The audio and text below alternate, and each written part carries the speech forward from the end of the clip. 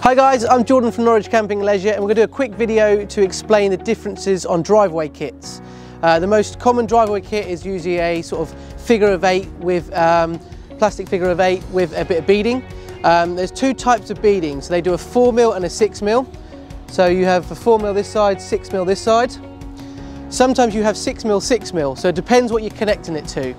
So here we have a Fiamma blind, and then in these blinds, and most other brand of blinds you have, I've got a 4mm groove.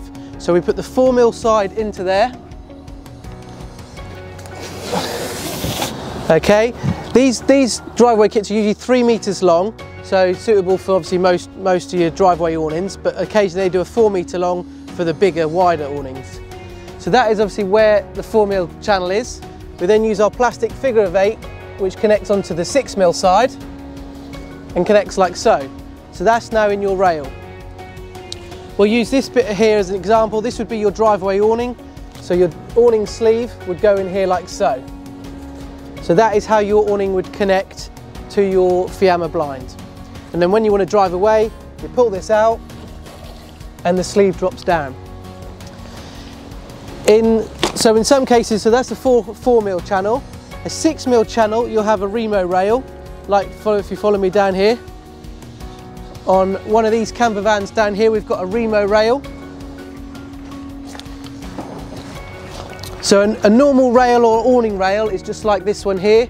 So that's got a 6mm channel in there, just a standard 6mm. So that's when this bit of material, you'd need the 6-to-6.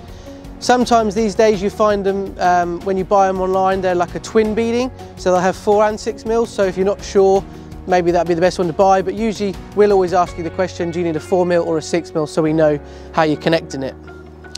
On another case, where you might just have what we call a J rail, is on a van like this one here.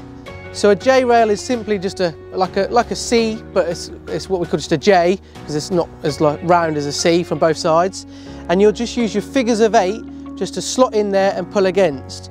So if our awning sleeve was in here, we would then bring this up here. Okay, our J rail is just about here, this little black bit if you can see it, and that clips in like that. So that's now against that, and if you imagine the tension of the awning would be being pulled this way, that would hold that in place. That's quite a quick and easy way to obviously attach it if you've got a J rail, and that easily comes off. So it might not be the best if it is a little bit windy.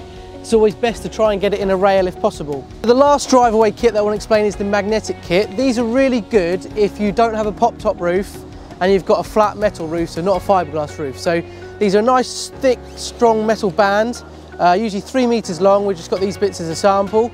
That has the figure of 8, or the 6mm channel on there ready to put your figure of 8. So it comes with your figure of 8. And these would simply sit on a flat part of your vehicle like so. And they're nice and easy to put on. You can put them right over the top of the van, right in the middle of the van if you can, to get a nice seal along the van. But they're quick and easy to put on. They're a little bit more expensive than the other bits of kit, but they're nice and strong. They usually got a couple of loops in either side, so you can put guy ropes on there to give it a bit of extra security with your awning.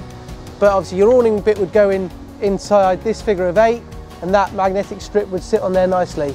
But obviously these need to be ideally on a nice flat bit of the vehicle rather than on the side of on the corner with a pop top. So nice, if you haven't got a pop top, that's what you want to be looking at. Nice and quick and easy to put that and attach that.